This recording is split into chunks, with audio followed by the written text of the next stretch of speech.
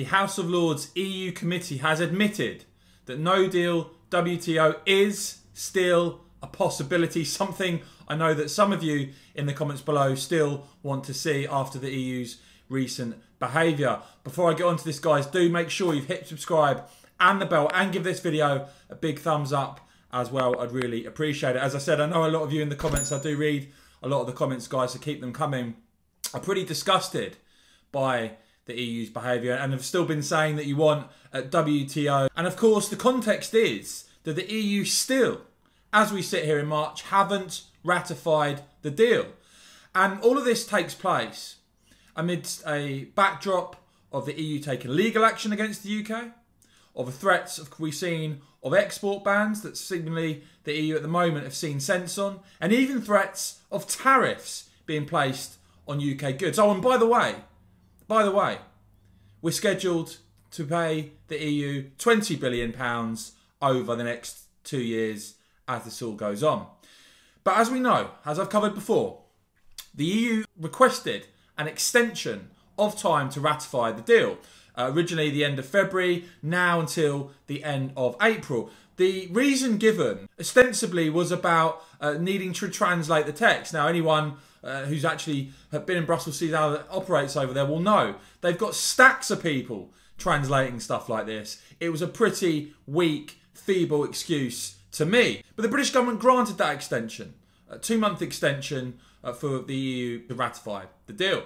What we then saw was MEPs postpone setting a date to ratify the deal, with the quote, recent developments with the UK don't provide positive signs for us to agree on a date. That was according to a European Parliament spokesperson. So as we sit here in March, the EU still haven't ratified the deal. Now what we hear just this week is that the EU Parliament will finally ratify the UK trade deal, but not until late April. But the Lords EU Committee, in a publication, the Beyond Brexit, the Institutional Framework, have noted, we are therefore concerned that recent developments have so undermined trust that the possibility of no deal, in other words, a failure to ratify the trade and cooperation agreement, has now resurfaced.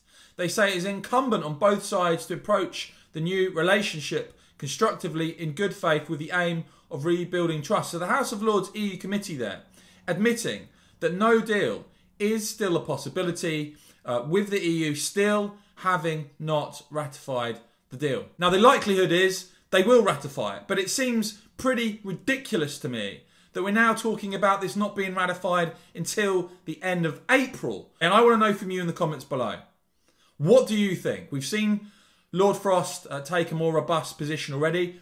What do you think, though, Boris Johnson and Lord Frost should do moving forward in terms of our relationship with the EU?